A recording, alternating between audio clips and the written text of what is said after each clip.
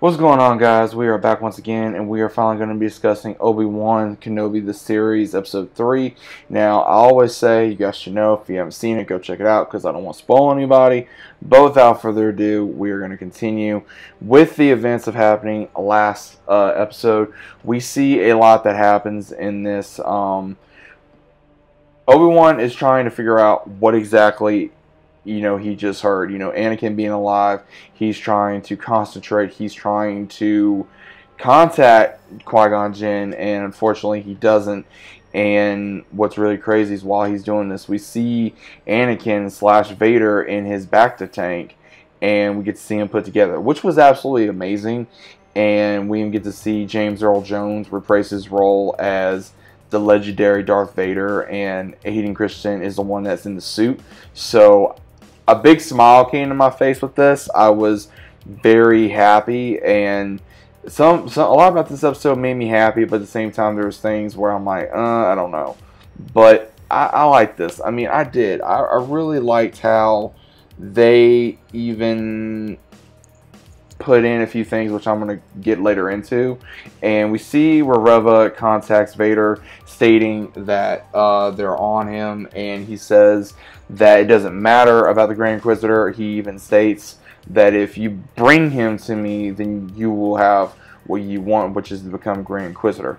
Now, I will say, which was very interesting, is how they showed Vader's castle, which is absolutely amazing. It was gorgeous cinematography. Then we could see where they go on to this planet trying to hide from the Empire, and him and Leia walking through and trying to figure out what exactly they're going to be doing.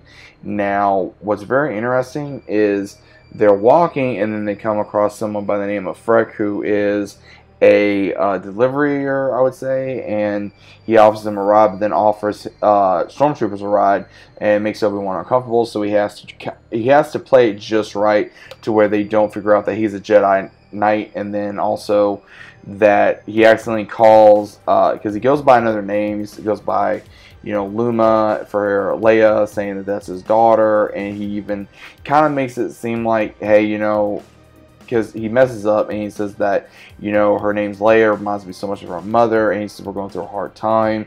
So he kind of buys it off, and then Leia even asks him, that's the second time he brought that up, and she asks him, are you my father? And I was kind of hoping that he would say no, but I knew him. But then again, he would be giving too much away possibly. So he even tells her no, but that's what happens when you go to a new family like you did. He even says all he remembers was a few things about his mother and his father.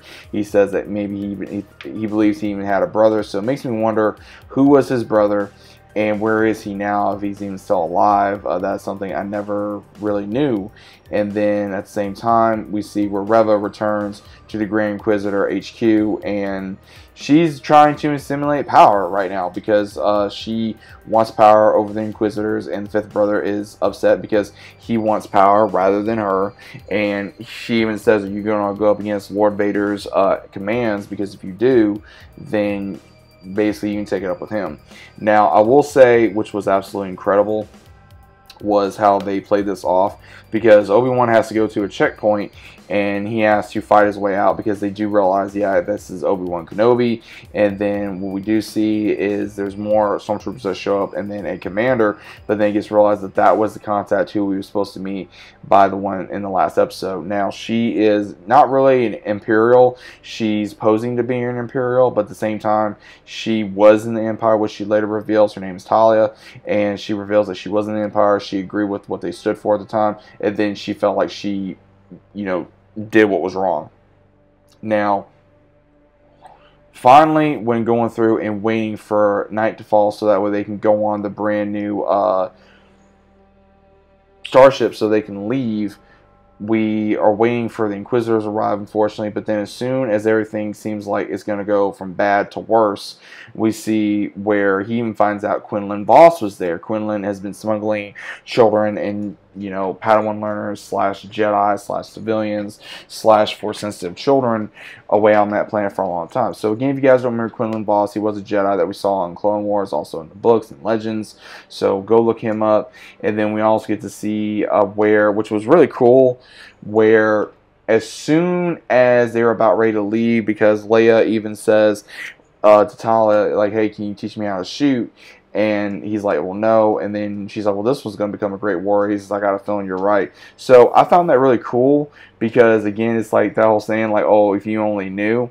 But as soon as that happens, he feels the presence of Vader. Vader shows up, and he comes in like a boss, man. I mean, I believe if Hayden Christensen was in the suit, man, this is exactly what we need to see while he was at his full power, while he was still Anakin. Because imagine he was walking through, strangling people. He was just pushing people away, basically intimidating Obi-Wan. Like, if you want to save him, then come get me. And that's what he did. And then Obi-Wan gave up what he thought was the right thing to do, goes up against Vader later on in the episode after telling Leia to go with Talia. And after this happens, running through the tunnel, and then later having a duel with Vader and still running away. And he even asks him, what have you become? And Vader responds, what you made me. And he even says, the years have made you weak. And Vader kicked his ass. He really did. Vader kicked his ass because Obi-Wan, in a way, he was trying to diverge him but not really fight him. But at the same time, you gotta imagine how weak Obi-Wan is for being cut off from the Force now for 10 years. And Vader has had to relearn everything ever since he's cut off his limbs. And he's had to relearn the ways of the Force, and also how to use the lightsaber, how to walk, how to, with all the machines that he's had to use now just to walk, breathe, move, and use his hands. Everything now is way different for him as a so-called human being. And he puts Obi-Wan through the ringer, man. I mean, he literally grabs him and strangles him and then lights a fire with the crystals of the mining, and he throws Obi-Wan in it. Now, again, from what I remember, that was from one of the comics, so they put that in there, and then because it was a dream that Vader was having. And then also we see where he does let him burn, and then it stops. And he even says that this is only the beginning, and he wants the stormtroopers to come get him. Then Talia shows up after Leia asks her to go help him, to where she starts shooting and is able to save him to a certain degree, and asks the droid that was helping, which was a lifter droid, to help him, even though that Vader was going to still try to get him. But what's really interesting is we got to see Hayden Christensen in this episode as well, because Hayden Christensen actually was in this episode where Ben, aka Obi-Wan, thought he saw him in the open. So that was pretty cool.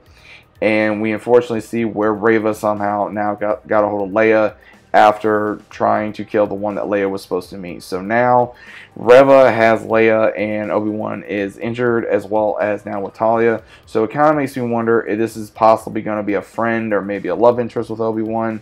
Who knows? Again, it shows Reva's real headstrong, narcissistic mentality. Again, I'm not a fan of Reva. I don't like her character.